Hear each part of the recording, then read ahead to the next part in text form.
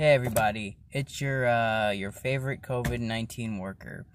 And I watched the Midnight Gospel, and I would say I watched it last night, but I watched it all day. I'm not gonna lie and say I didn't turn it on in the morning, watched the little episodes during work, finished it off at 3 o'clock, and I don't want to like go and say the obvious, like, whoa, it's trippy, dude, but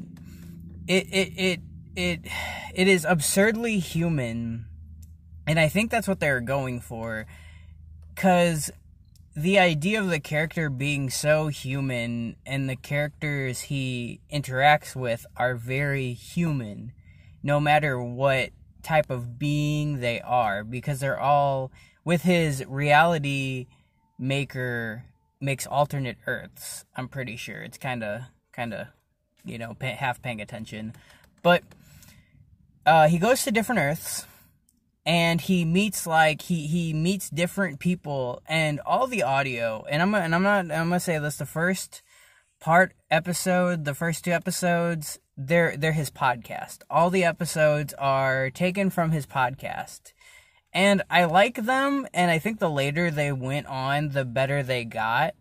But I had a very, very hard time watching the first two episodes because I feel like they didn't I didn't realize that the characters were people.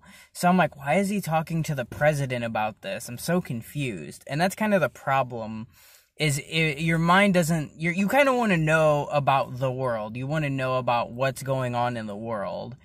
But the more you kind of go to the episode, the more it kind of transcends the world is a background character doing its own thing, and he's interacting with a character, and you kind of learn what the dichotomy is of the creature versus its environment through background. But the way they're talking, I like the president. I was like, why is he talking to a president about this? And then the second episode, he's talking to the dog lady, and I'm like, what the fuck? Why is there a dog talking? But the more I got there, the more I kind of listened.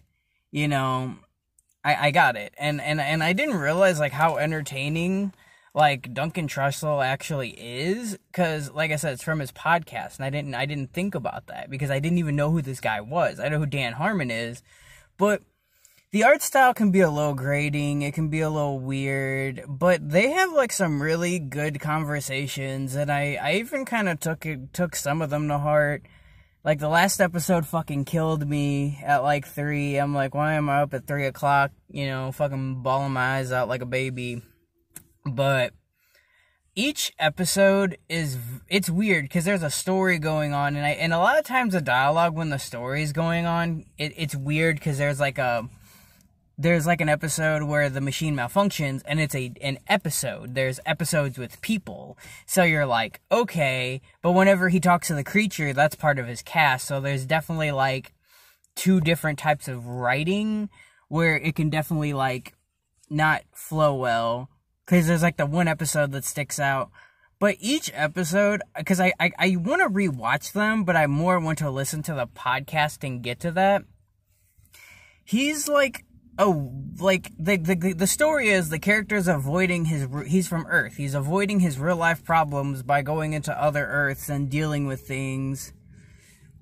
And that's okay, that's a good story. That's the arc, is he kind of goes through this big fish journey, and I'm talking about the movie, and in the end, he just kind of he just kind of goes somewhere, and I want more, and it's not because of the art style. It's just because I like hearing this man talk. I just like hearing him talk. I like hearing what he has to say. He vibes. I'm not a trippy person. I do have a little bit of a off-centered mind to where I do say weird things. I say, different. I talk a little weird. I definitely exist in my own plane of reality, and it's oh, you're a dork, by my family, and I don't know if I've really ever talked about people, but I listen to them talk about the idea of reality and all this other shit, and it kind of fucks with me, because I don't know, I just listen and it's almost a show that you can do either one. But there's the more that the podcast and the episodes collide, it is definitely like the first 2 episodes you can kind of watch and just listen to, but when you get to like the later episodes, you have to be watching, so it's like, and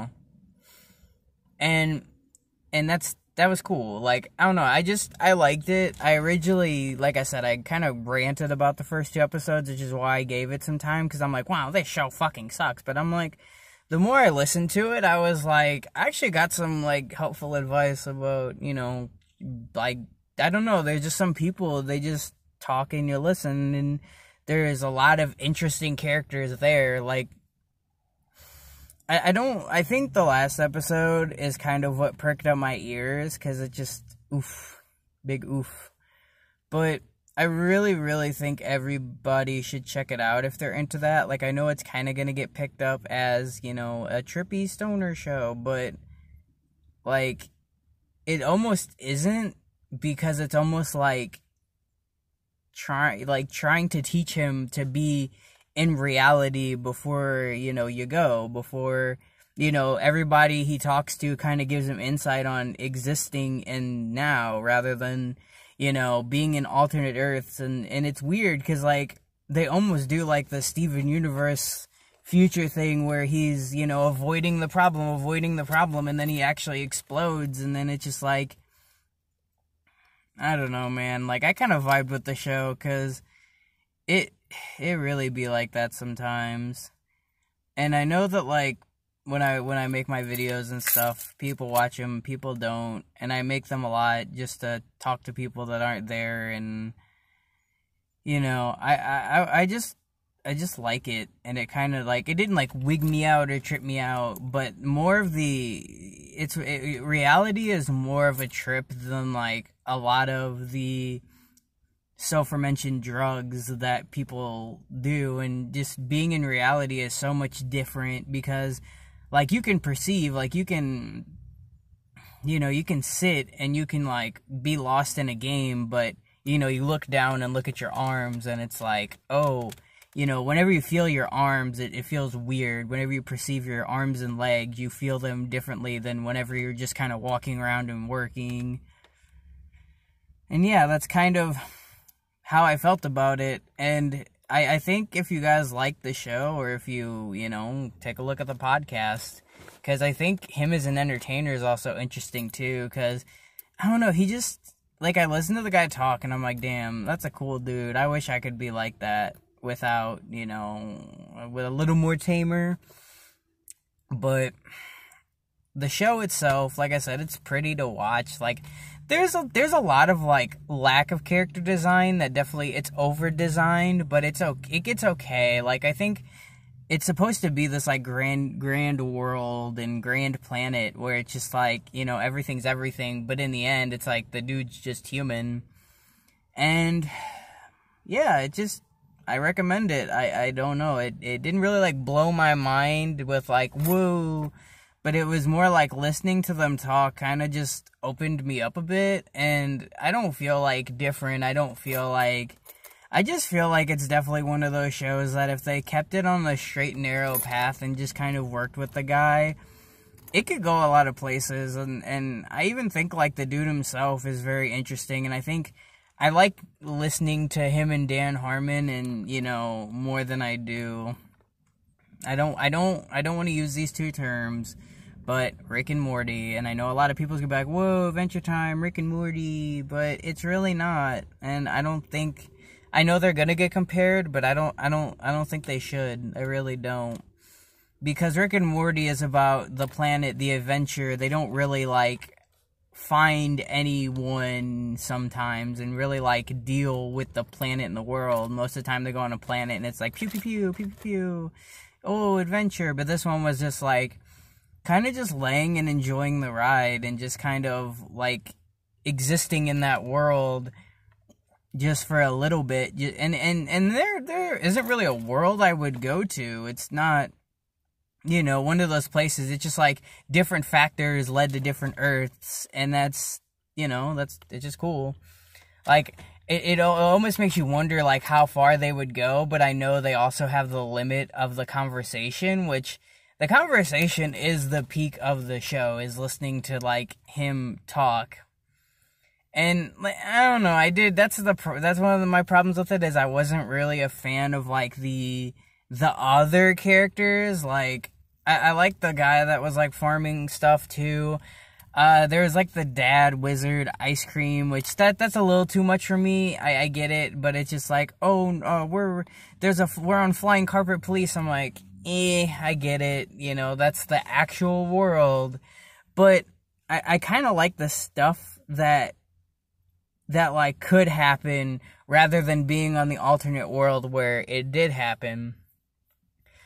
And I don't know, I like the show. I think I wanted to expand on media more. I wanted to more talk about it and think about it, because the show still has me thinking and I want to rewatch it.